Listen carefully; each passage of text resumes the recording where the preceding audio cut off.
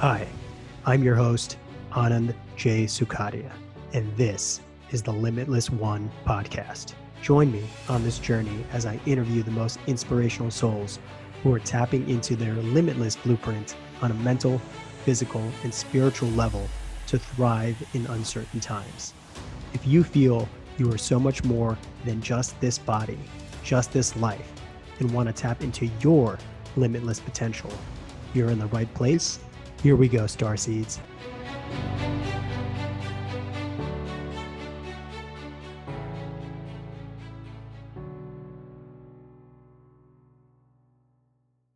Can sacred sex be the key to enlightenment? The ancient Egyptians and many other wise traditions believed to know so. Welcome to the Limitless One Podcast. I am your host, Anand Sukhadia. We're going to destroy the shame and taboos of sex and rise up the divine frequencies sex and intimacy can create in your life. Katherine Smailis is an intimacy therapist and nervous system specialist on a mission to improve the foundation of families. She defines intimacy as the experience of feeling truly seen, heard, and understood as your most authentic self.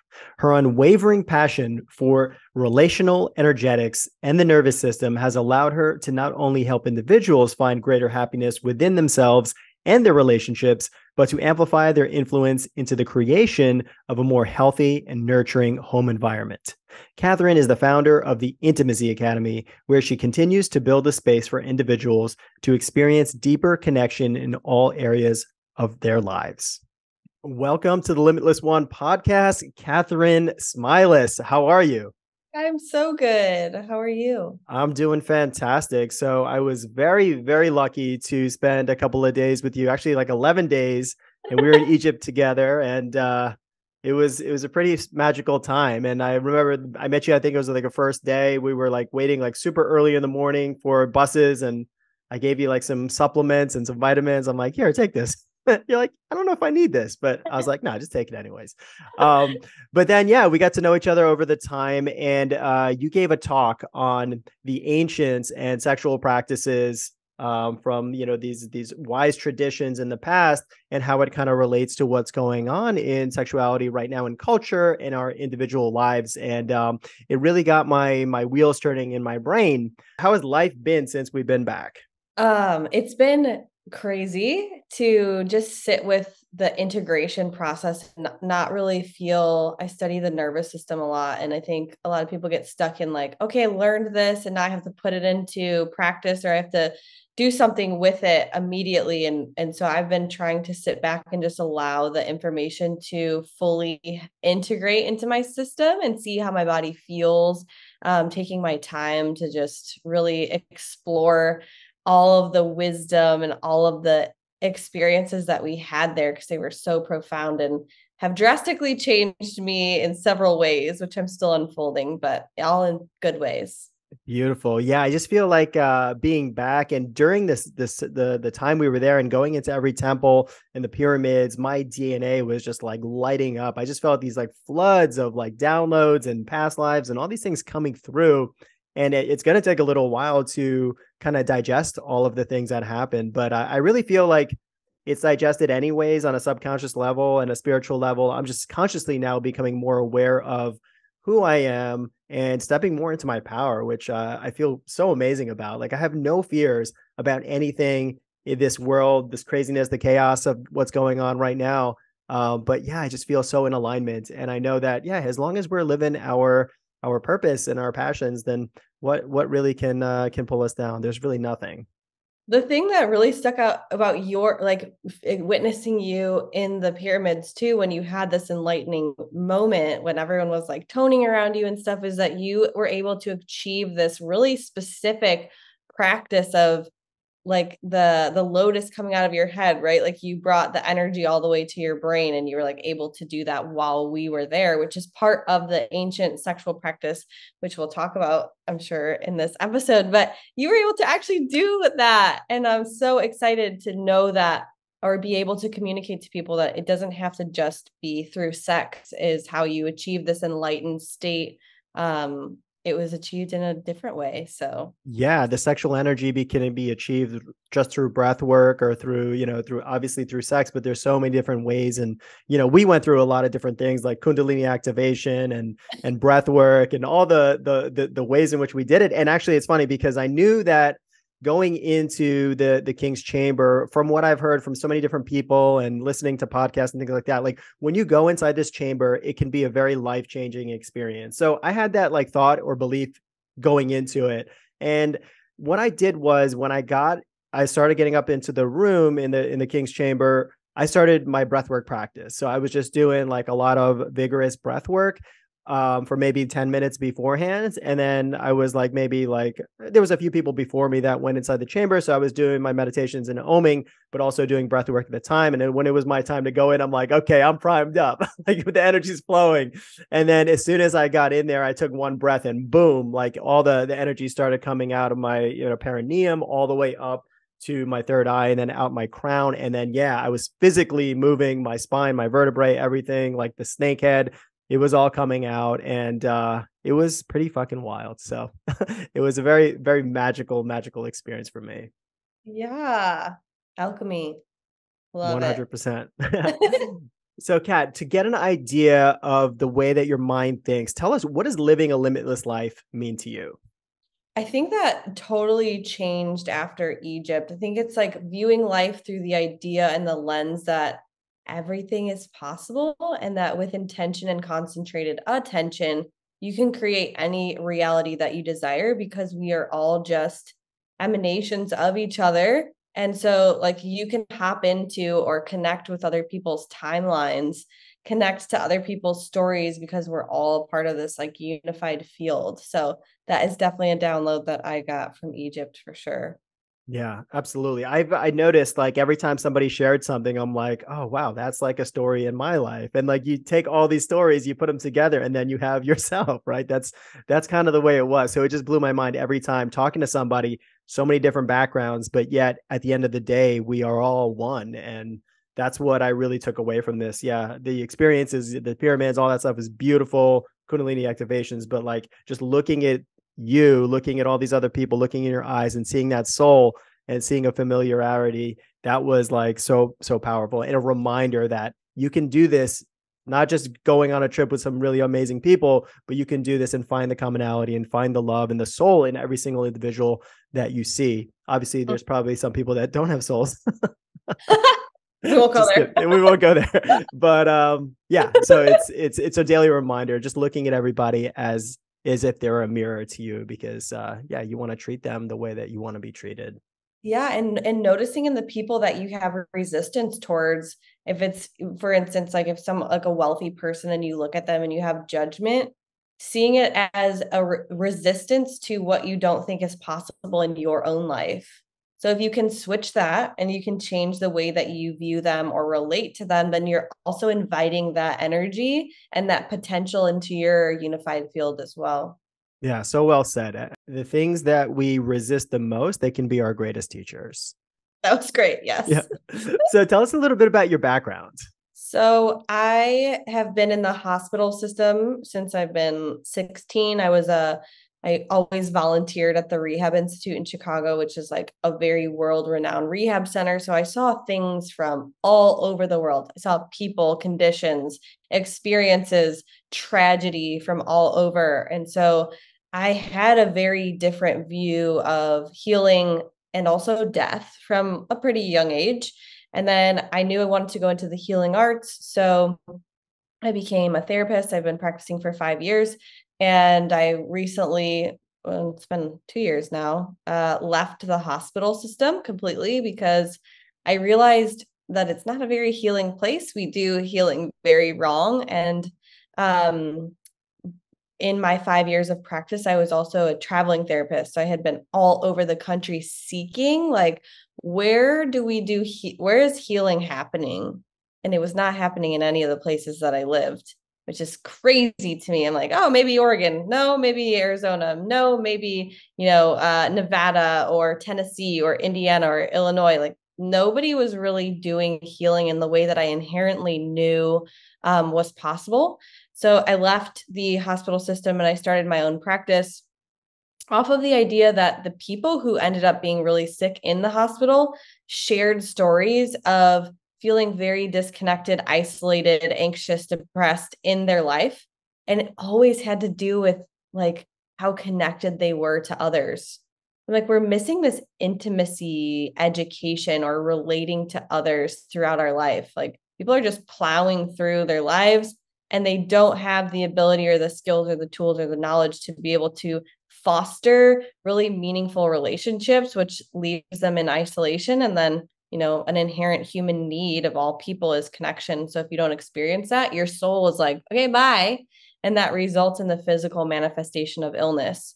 So I was like, if I can create a curriculum that's fun and also enticing of like deeper intimacy and sex in your relationship, but you learn interpersonal relationship skills, then you learn how to connect deeper with a stranger on a bus, somebody at work, like your spouse and yourself first and foremost.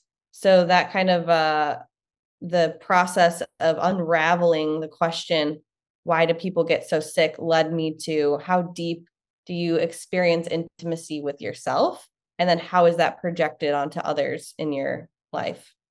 Yeah, that's so powerful. I really think for me personally, like human connection and love is like one of my highest values. I don't feel good when I'm just like not connected to really amazing people. So like during the pandemic, we know that a lot of people were disconnected from their families and there was so much depression and suicide attempts and all these kinds of things going on. And it was because everybody was separated through technology and not physical touch. Just hugging somebody, doing a heart-to-heart hug with somebody increases so many chemicals in the body that are like healing elements that you need, right? Mhm. So when we're disconnected, then that's cortisol and that stress hormones, they take over more so, and the feeling of longing or needing some other person. And when we're totally disconnected, we disconnect from who we are at the truest selves. All these ancient cultures, going back to when people were living in caves, they were all community based, Mhm. So nowadays it's a little bit harder to, it's harder and easier because it's harder to build a community in cities when everything is moving so fast paced. But also on the flip side, technology has made the ability to find your tribe a lot easier. And then it's up to you to decide how you want to go and build that community based on knowing you have amazing commonalities with others. Yeah, for sure. There's even like, I don't know if you've ever seen the study in psychology classes, but I think they're capuchin monkey, and it's showing what will people or what will animals energy prioritize? Will they prioritize comfort and connection or food? And in the study, the monkey, the little baby monkey, actually chooses the robotic monkey mom that has a soft blanket for comfort, and they don't prioritize the dish of food that's there. So we are inherently driven, motivated by comfort and connection. Wow, that makes me so sad that a monkey is like seeking a robot for love and connection. No. But it's so true. We're wired to feel that way. And Mhm. what got you interested in the topic of sex, particularly?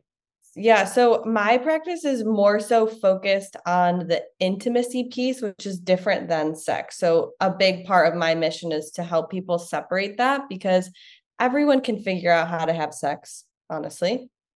But the intimacy piece is how you stoke the fire. It's the mental, emotional connection of relationships. It's the interpersonal dynamics. It's being able to feel seen, heard, and understood as the person that you actually are, like your authentic self, which helps to improve the sexual experience. But it's the meat and potatoes of like what keeps relationships really nourished. And like, we don't ever talk about that, the mental emotional side. Lots of people are not comfortable exploring their emotions, so that leaves a repression in the energetic dynamic of the relationship, and then subconsciously you start to resent your partner for not understanding where you're coming from. But if you don't understand where you're coming from, you don't spend time developing your mental emotional understanding, you're always going to project frustrations out onto your partner because you're not exploring that or communicating that well to them.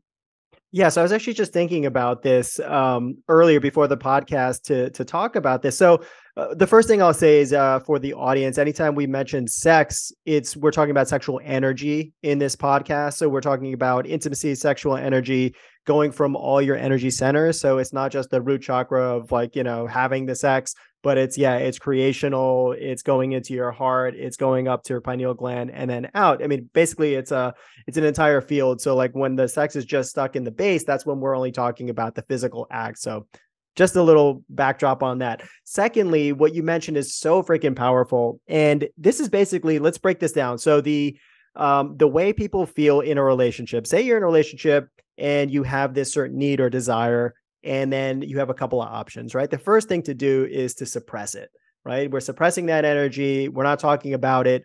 But where's that energy going to go if it's suppressed? At some point, it's going to bottle out into maybe some really negative ways, or you find a practice on your own where you can move that energy, whether it's, having an affair or whether it's, going into like some kind of Kundalini breath or something like that, right? The second option is to talk to your partner and express it through the throat chakra and talk about your needs and your desires. Now, then your partner has the ability to say, okay, yes, I want to work towards working with you in this, and then they share their desires, and then it becomes a situation where you're working towards a common goal. You feel heard, and and they also feel like they want to bring more harmony, bring more peace, and bring more love into the relationship. So yeah, my partner's desires are just as important as mine, right? And then the other option they have is just to dismiss it and to say, you know what, that doesn't really matter to me. I'm going to do what I want to do. It's your problem. You deal with it. So this is what's happening in so many relationships out there. So how would you kind of like, how do you look at the situation, and then how do you like help other people figure that out and navigate when they're an individual or whether they're in their partnership, but the level of awareness with both people are maybe a little bit different? Yeah, that's a good question. So in terms of studying ancient Egyptian practices and also macro philosophy, so we live in kind of like a micro philosophy. We're very much in the granularity of situations. It's really hard for people to experience like a wider view of what you're in because we are mostly sympathetic dominant. So we're like in this fight or flight state, just being in this arena of so much stimulus, so many emotions, so much stuff happening. I think it puts us into like a narrow-minded view of a much larger picture for what relationships have the capacity to do for you in your life.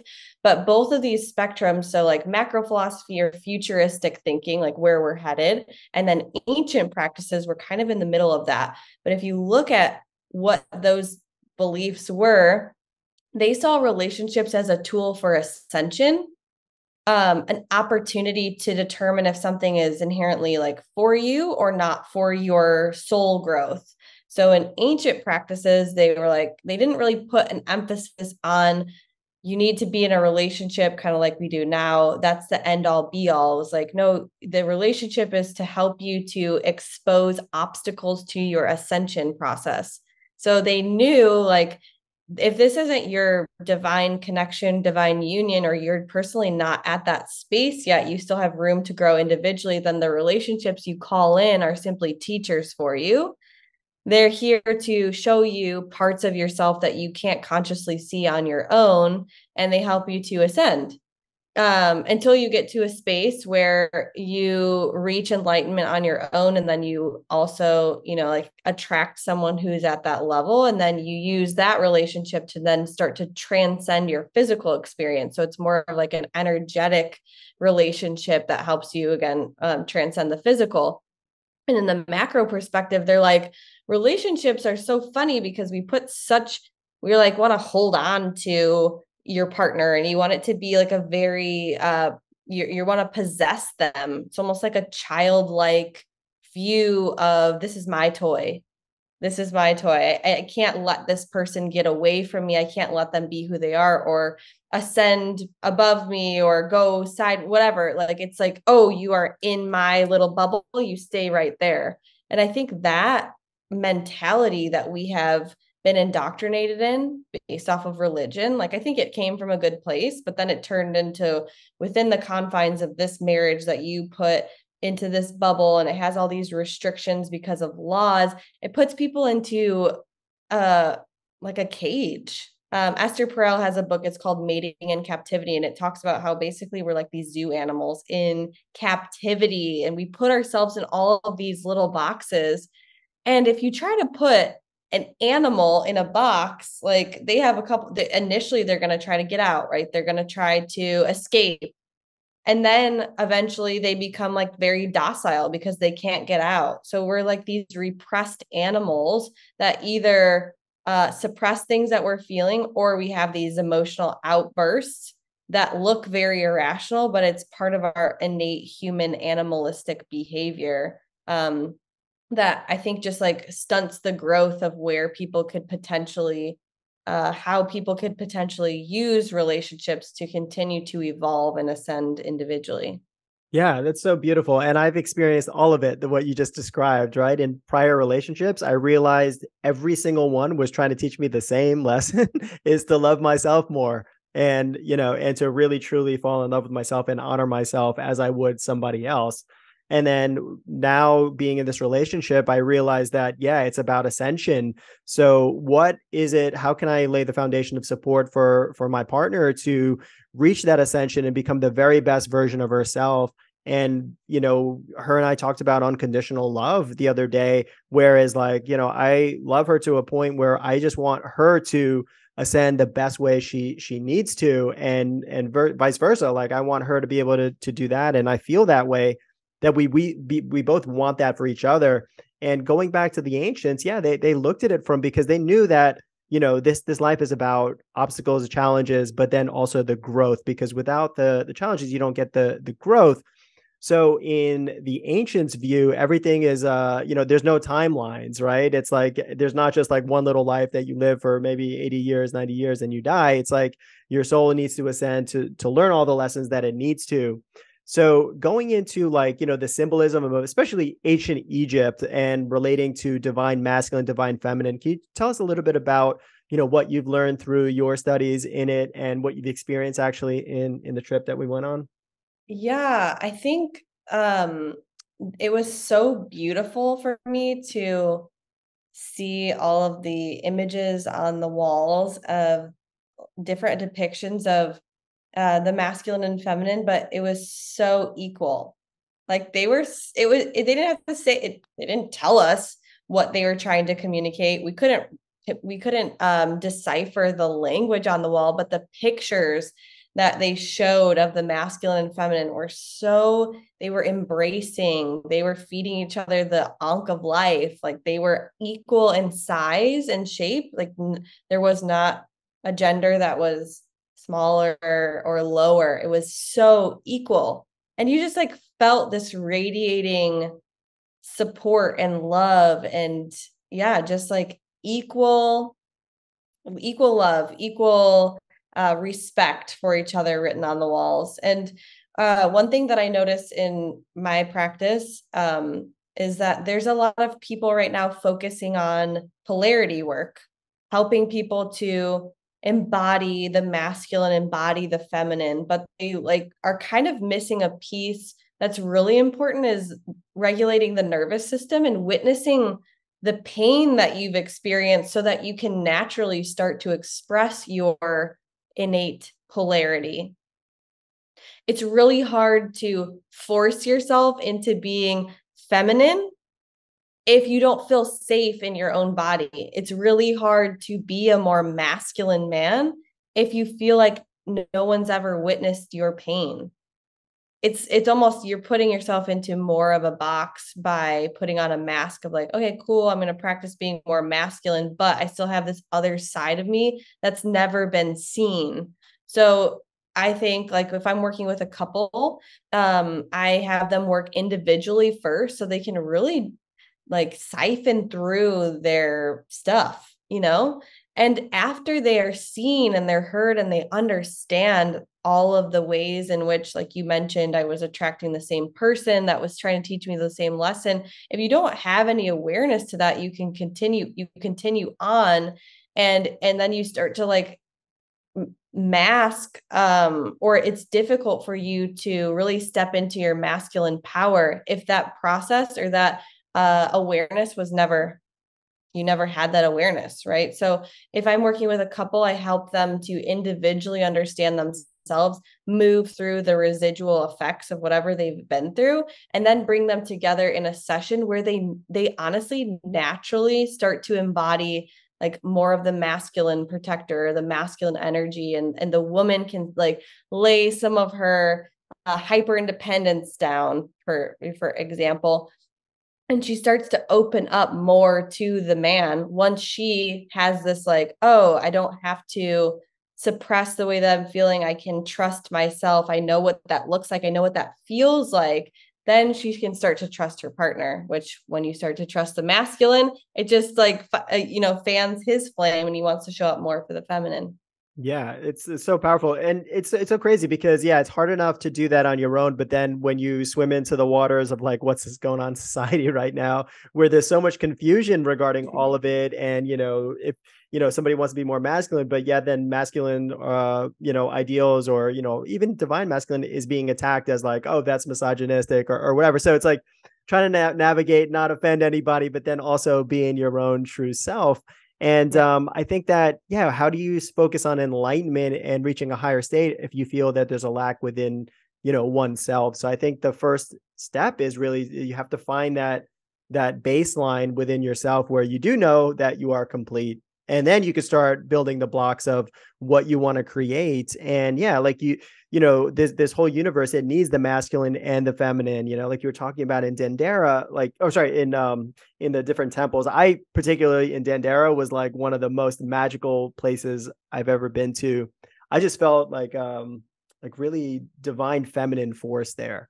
But it was so beautiful that it actually allowed me to step more into my true masculine too. So, when you have the divine feminine, it actually embraces and it helps raise up the masculine, and then vice versa, to be able to kind of play in this joy of life. And having the whole spectrum of both energies is what we need. We don't need polarity. We need, coming together.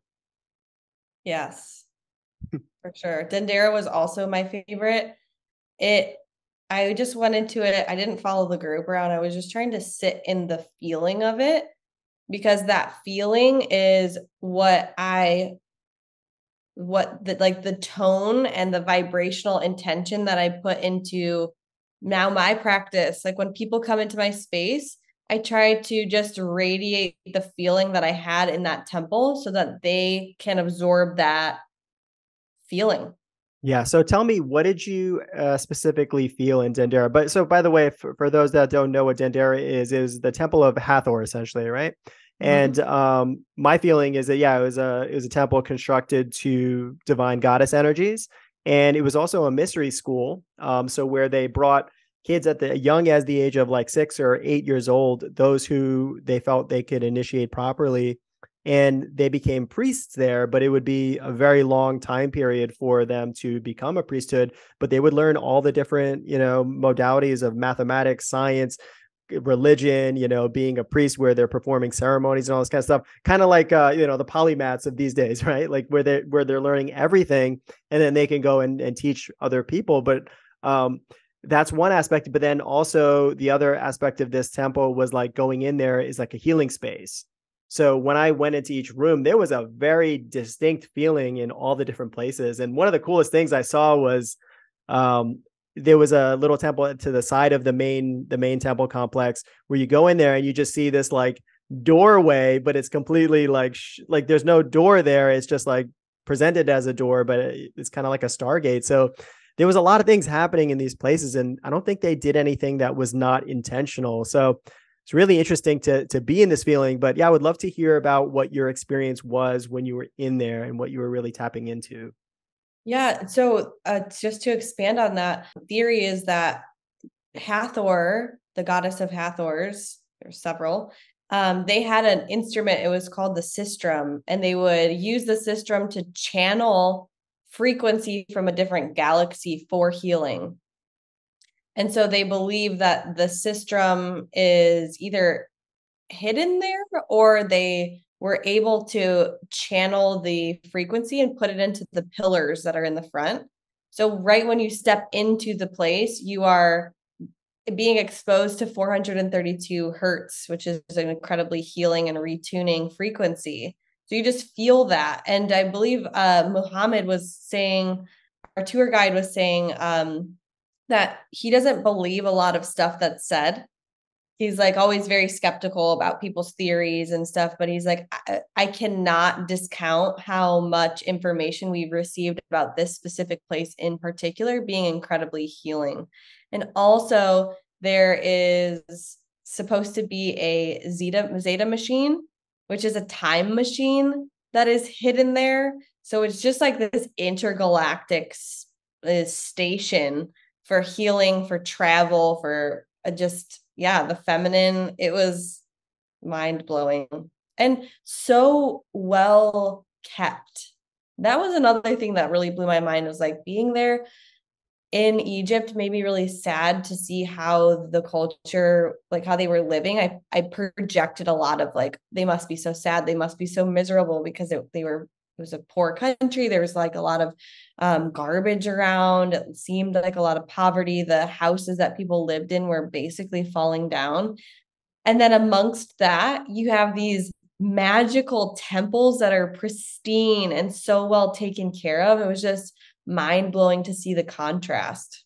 Yeah, really. I mean, and even some of the original paint is like still on so many of these complexes. These are thousands of years old. Who knows how many thousands?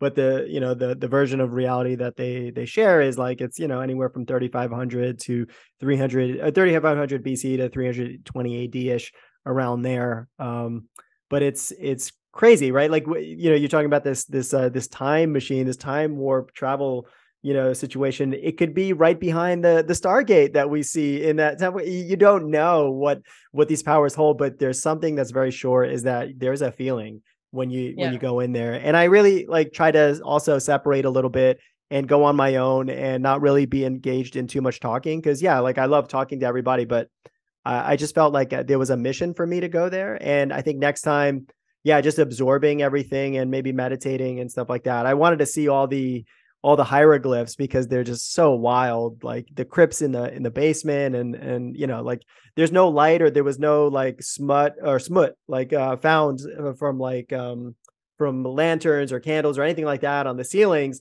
So how do they light these things up? Like, what is going on here? And I think that these temples were designed in such a way to inspire awe, because they knew that they would last, and they have so much love for humanity that they wanted to be like, this is what's possible. And it's no big deal. It's like, guys, we do this all the time, and you should be doing the same thing. That's the feeling that I got going to this. So just my view of being limitless has increased so much since downloading all these ideas from that trip. Yeah, that's huge. That's how I felt too. It felt like they were trying to leave a manual in every place. Like, oh, we'll just write all of the information from the floor all over the ceiling and they'll get it. We're like, what does this mean? Yeah, I think they're QR codes. I don't think we need to consciously understand anything, because I was basically unzipping the files at night when I was dreaming. I was waking up in freaking night sweats when we were on the Nile cruise river, like every night for the first 4 or 5 nights, just massive night sweats. But I'd wake up and I'd be so happy. I was like, oh my goodness, this is what it's like to be on mushrooms all day long every day. Wow, QR code. So you QR code them in with your eye, and you just bring them into your brain. Wow. Okay. I believe so. So both eyes, right? Our visual eyes and our third eye. I believe that, it's a transmission. Either we're getting it wirelessly or we're taking the snapshot of the QR codes.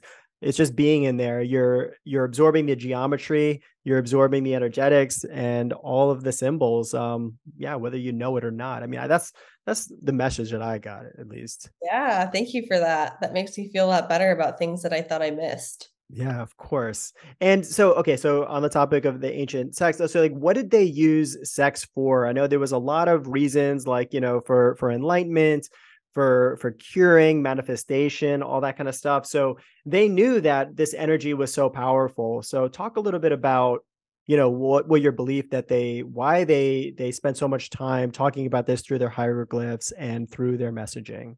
Yeah, I mean, sexual energy is the most potent energy that we have access to in our own experience.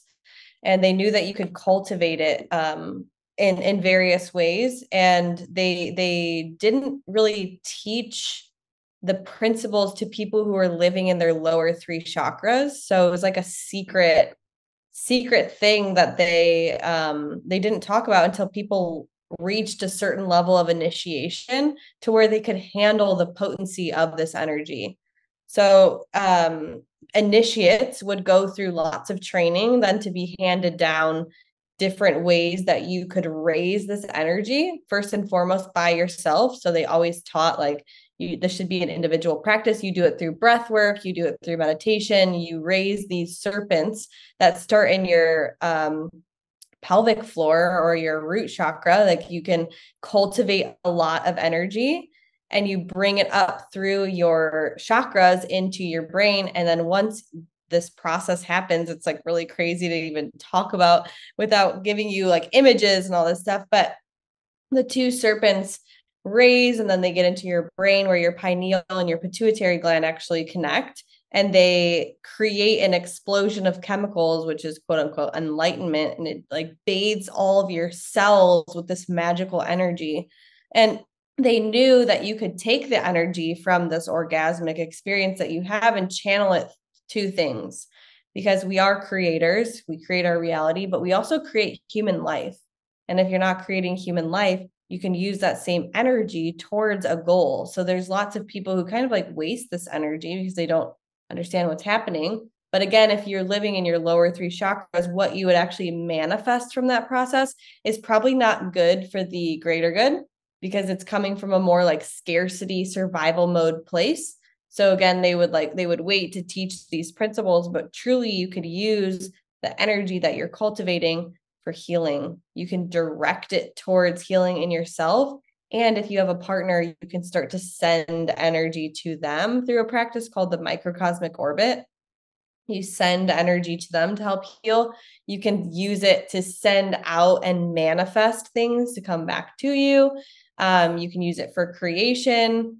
I mean, it's a process that you can really create any sort of reality that you want with this energy. Yeah, it's this life force of ours is so powerful, both women and men who are engaged in these higher realms. So a couple things. So like if a person is masturbating all the time and just wasting their sperm and all this kind of stuff, it's like there's a lot of things that can go wrong, right? So when you're not using this energy towards something that's higher for yourself and higher for humanity, just like a simple base practice. Yeah. So the other part of it is like, okay, that was a mystery school in ancient Egypt where they would only start teaching you when you're ready, right? So like, where do you get to the point where you're actually ready? And the thought comes to my mind: when the student is ready, the master will appear. So I kind of believe like right now we're in a mystery school right now with all the chaos and everything going on in the world. Is the people that are seeking those higher levels of awareness, we had to do a lot of work in order to get to this place where we can all kind of like coincidentally, synchronicity, all find each other in the same place and have these like amazing magical experiences. It doesn't just happen where you wake up one day after being really like, third eye closed and be like, oh, okay, I'm just going to like go ahead and start learning about this stuff. So you have to start mastering those lower three chakras. And then once you're ready, I really believe like the clues are all out there. When you look around in symbolism and the Masons and all this kind of stuff, the back of the dollar bill, they're showing you all these clues, but only for the initiates who are ready, that you can start now understanding the awareness where it opens up a second layer, a second level of life where, oh wow, things are not exactly as 3D as that we imagine them to be. Mm-hmm. And I also want to expand on that too, because for anyone listening, it's frustrating for you to hear like, oh, I'm curious about that. And now I'm like, okay, where do I start? What do I do? What's the training process? How do you become a certain level of initiate? And I feel like there's several ways that you could do this, but what I've found is helping people to really understand their nervous system. Because if you are super activated and you are hypersensitive to the stimuli around you, and you end up continuing to be in a sympathetic dominant state, or you're more sensitive to that, you actually close off your ability to see lots of resources in your space. You get tunnel vision. It's the same reason why, like, if a lion ran into the room and you'd feel scared, you would lose sight of, like, okay, there's a door next to me, there's a window. You would just panic, right? And like, you're moving very primally, instinctually, and you lose the ability to connect to higher levels of thinking.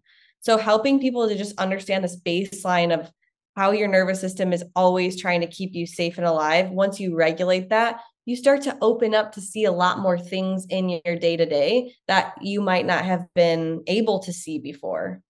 Yeah, I think that the nervous system is something that there's so many people that are having a dysregulated nervous system, and even like when we get stressed, there's no way around it. Like, yeah, our limited thinking, our creativity, kind of way you're not thinking creatively and how to grow and expand when you're like nervous about something, or like fearful, or whatever it is. So how do we first create a practice in our life to start regulating the nervous system? Because that's really step one into getting to higher levels of awareness, is to have that nervous system totally regulated and having the ability to regulate it yourself rather than from outside circumstances. Yeah.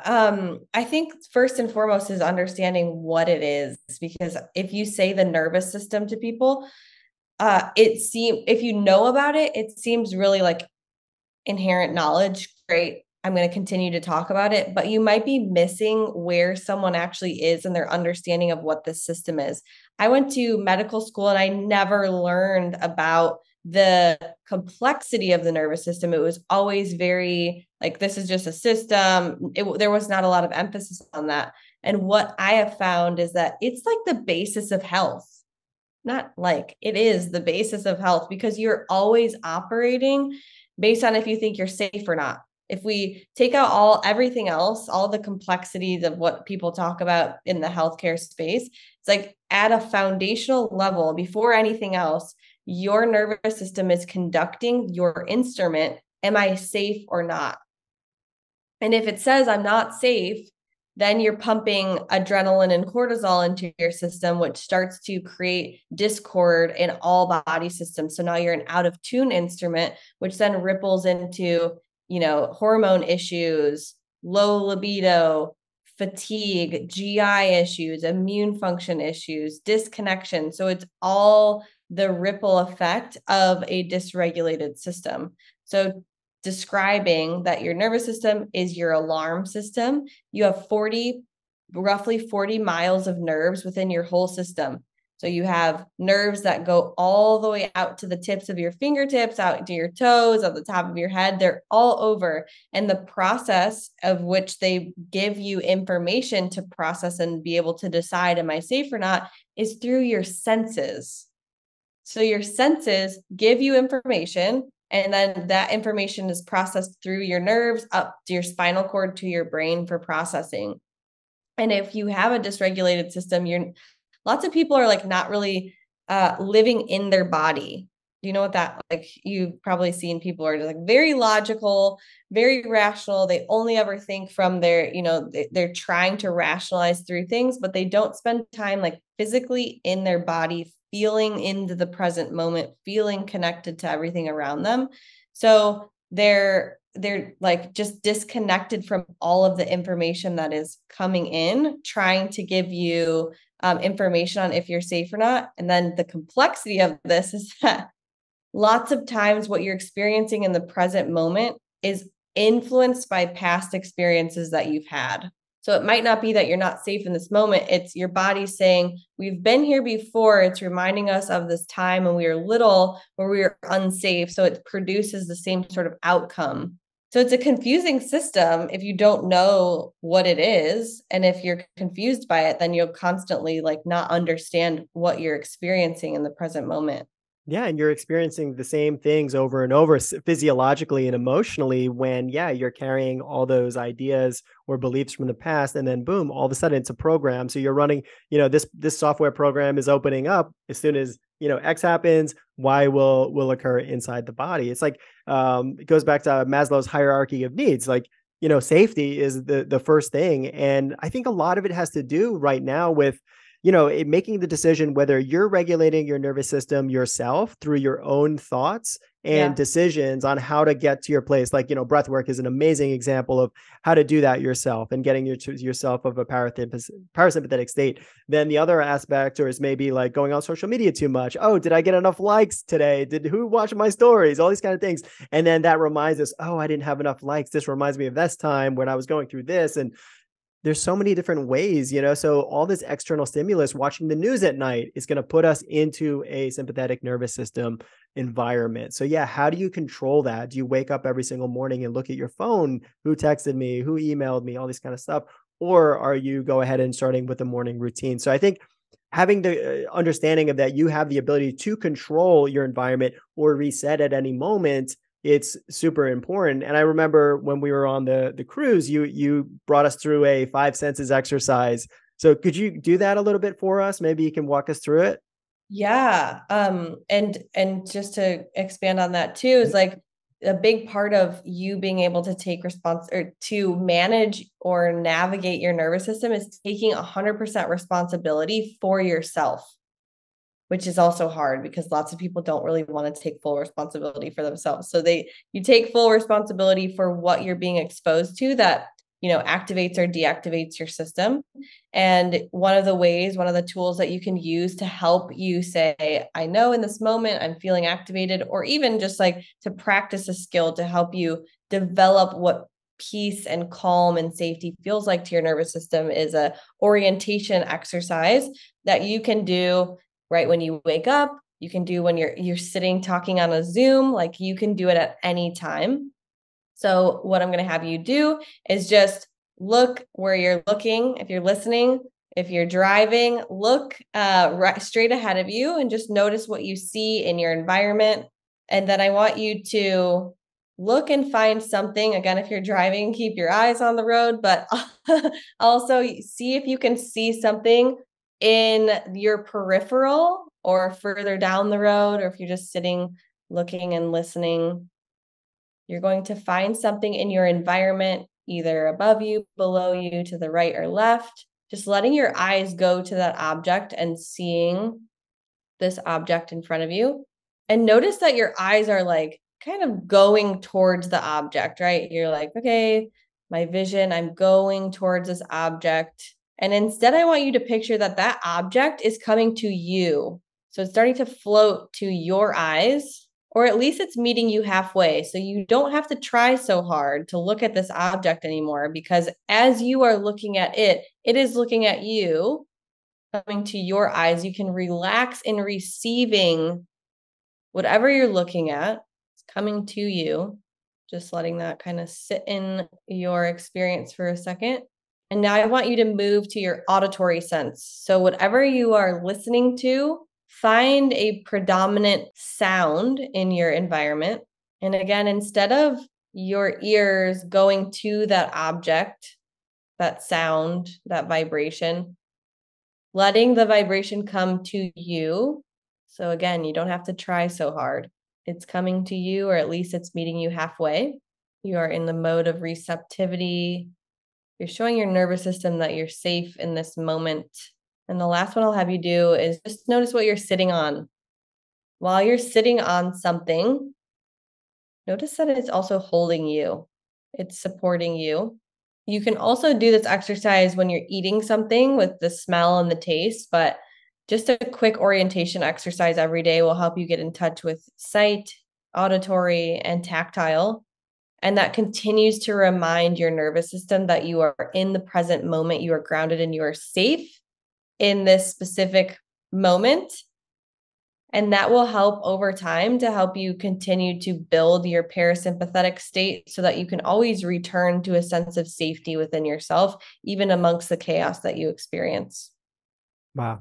That was so beautiful. And just to do that in just a few minutes on a daily basis to get us back into the present moment, a couple of things that went through my mind. First of all, when you said don't try so hard, I was literally thinking of that like not even a millisecond before you said it. It's like, why do you have to try so hard to look at something? Just allow it to come in. So there's always a equal energy exchange in everything that we do, everything that we see. If we, are living in this holographic consciousness, yeah, like what I'm looking at is looking, back at me. So it's like, don't think that, you have to like always go ahead and like push forward and try to, have that warrior energy and like, oh, okay, I'm going to look at this thing. No, what you look at, there's that energy exchange. So be okay with it. And being in that receiving energy also puts us into more of abundant state that, yeah, like this thing can come towards me. And I know like a lot of meditation work and going into the quantum field, Dr. Joe Dispenza's work is all about that, is like, yeah, like don't think about how to create these things in the 3D world,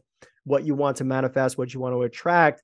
Get to a place of total like stillness, and that's where creation happens. I talked to our friend Marnix about this the other day, is, the Shiva and the Shakti energy. Is the Shiva energy burns everything to a crisp in order to have that potential to create anything again. So like the dance between the divine masculine and divine feminine. So there's this dance always going, is going to be creation and destruction at all times. So when you go into that empty place, that place is the potentiality for absolutely everything. So it's just this game that's going to continue on forever and ever and ever, long after, our consciousness is in, any kind of existence. But yeah, this is beautiful, and it's so powerful and yet so simple at the same time to be able to do these things, just to get us back into that present moment, because that's the most important moment in the universe of all time, is just right here, right now. For sure. How do you work with your clients? And tell us a little bit about the academy that you created. So I first and foremost focus on individual development and understanding to know thyself at a really deep level. So whatever that looks like, if a couples come to me or just an individual, I work individually with them for 4 months as an intensive, teaching them lots of curriculum. And then depending on if it's a couple, I see them once a month. So they'll each have their own sort of experience while bringing them together. And then I have an opportunity to bring people through the ascension process to meet at an intimacy retreat. So that's going to be happening later this year. There'll be a singles opportunity. So it's like people who are in the space of doing the work, raising consciousness, creating the space for a divine partner. It's really hard to meet a divine partner on Hinge or Bumble or Tinder. I tried for years and it didn't happen. My partner ended up walking into my business. So that's how it happened. That's amazing. But you have to be at the right place, right? You have to be individually, you have to be in the right space. Yes. So my hope is to help people along a curriculum of understanding, just like the ancient Egyptians practiced this, like getting yourself to a certain point and then being in the space for facilitating a space for people to meet in a modern, organic way. So it'll be like a singles retreat to work on deepening intimacy and also meeting people and connecting to them in an organic way, and then a couples retreat. So those are all on the books. And I also am launching a group that will run several times throughout the year. It's 9 weeks, and it's to teach like a crash course of emotional intelligence, nervous system regulation, and sacred intimacy principles. Beautiful. And what are some of the biggest challenges that are facing your clients today? I think the lack of prioritization on the internal transformation. I think people still are in the mindset of like, I don't want to spend money on something I can't tangibly hold. But really, truly, the more that you transform internally, you start to project into your unified field, whatever it is that you want in this materialistic sort of confirmation. And once you do the inner work, you have a greater appreciation for the things that you're physically manifesting, instead of the other way around. It's like people are like, oh, when I have this thing, it will bring me happiness, but it's always this like never ending pool, or you're always pushing the goalpost of, okay, now I have this thing, now I want that thing. But until you really find out what you want and what fulfills you and what brings you happiness internally, you'll never see that projected outside of you. Amazing. And can you tell us a little bit about, obviously with no specifics, but what is your like favorite client experience and, where they came to you and how they ended up like, after working with you? My favorite experience, God, I've had so many. One of them in particular that just popped up is I started treating a woman who was like on the verge of breaking up with her husband or ending the relationship. And they had a child together. And she was just like, I don't know what's going on. Like, I'm not happy. And after working with her, she was like, it's all me. It's like all the stuff I'm projecting onto him. So once we healed that, she fell madly in love again with her partner, and they ended up getting pregnant, and very intentionally getting pregnant. The first one was an accident, and this one was like, no, we made a love child. So like just the opportunity for a child to be made purely from love, intention, and yeah, just that conscious choice to have him. Like, oh my gosh, she was just, I've worked with her a year and a half ago, and she still messages me with pictures or things that are still happening from doing this work. Yeah, it's like when we vacuum out all the things that are holding us back from our stories, then we could actually be like, oh, I have this new level of awareness. It's always ourself. There's Yeah. never anything outside of ourself that we, if we want change, it's, hey, look in the mirror. Yeah, for sure. And can we actually step into our full power without harnessing that dormant, like intimacy and sexual energy within us? Ooh, that's a good question. Can we actually? I mean, I think life force energy is that sexual energy. And if you're not in tune with life force energy, I don't think that that is connecting to your fullest potential. Beautiful. And as we close out, like, I just want to first of all thank you so much for coming on. This is absolutely incredible, and I think our audience are going to really learn a lot from this. But why do you think you came here to Earth as Katherine Smailis? What did you want to experience? So I'm a double Cancer in my astrology chart.